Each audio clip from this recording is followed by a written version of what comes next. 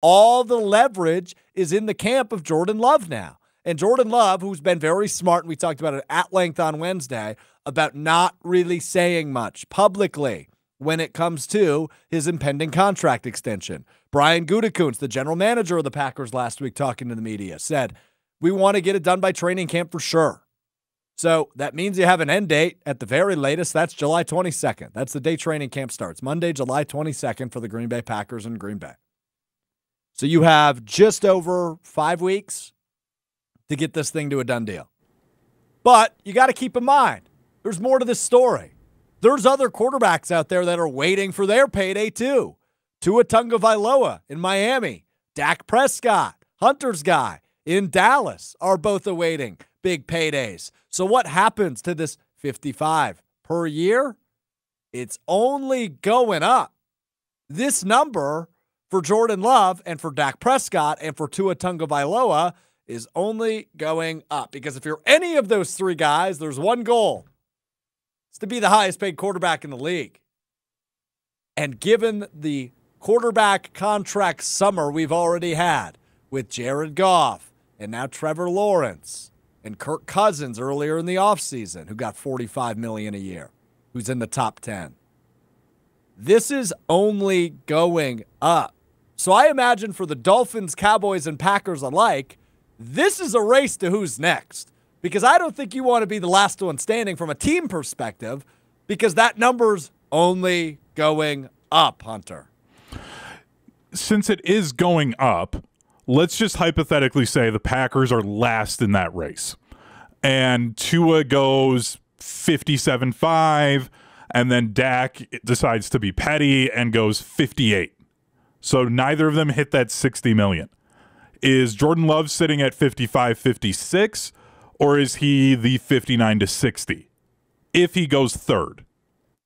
If he goes third, I would guess, I don't think, we talked about it a little bit at the beginning, and I want to talk about it a little bit deeper. I don't think anybody's getting 60 this offseason. I think you're staying under 60 this year, and I think next year or the following year will probably be when we start getting contracts in $60 million a year range.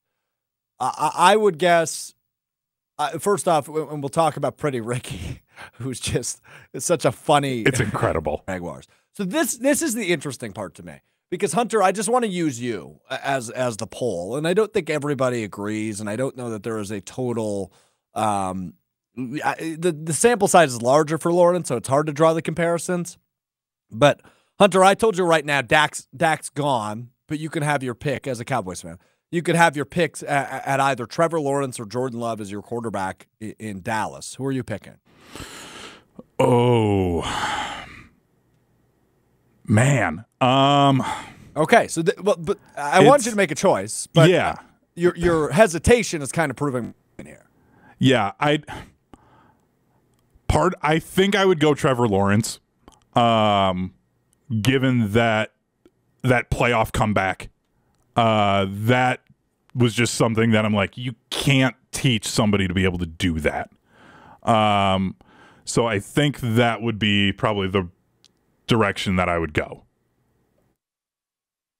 And I'm fine with that, right? Like, I think there are comparisons to draw between Love and Lawrence, and last year was a little bit of a down year for Lawrence, but he's still a good quarterback, and he's clearly good enough to be a franchise quarterback.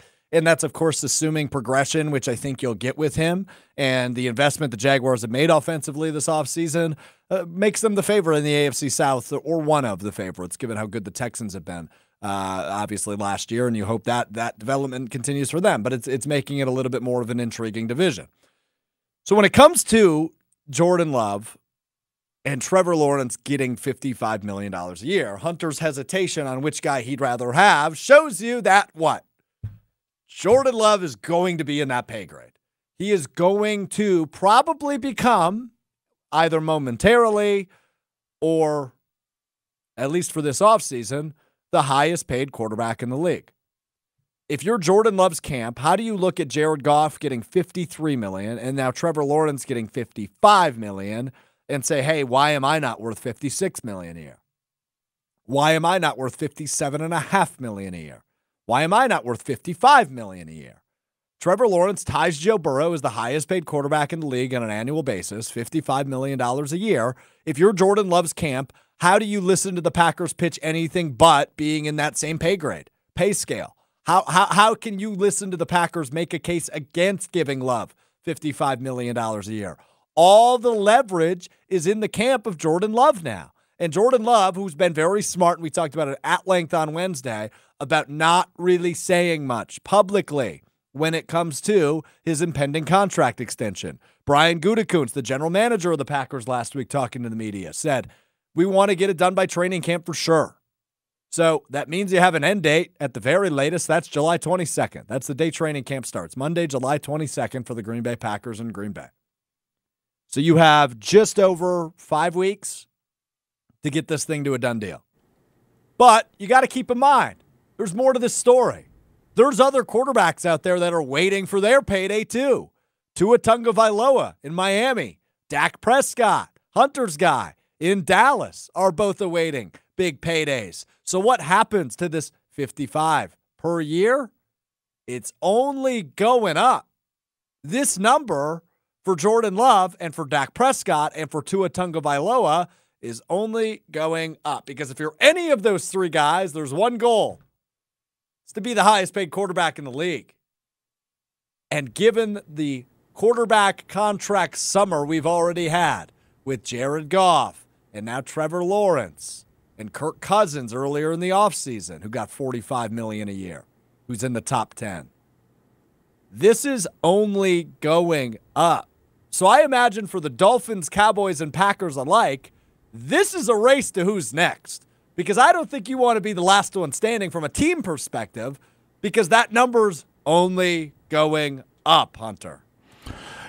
Since it is going up, let's just hypothetically say the Packers are last in that race. And Tua goes 57.5, and then Dak decides to be petty and goes 58. So neither of them hit that $60 million. Is Jordan Love sitting at 55, 56, or is he the 59 to 60 if he goes third? If he goes third, I would guess, I don't think, we talked about it a little bit at the beginning, and I want to talk about it a little bit deeper. I don't think anybody's getting 60 this offseason.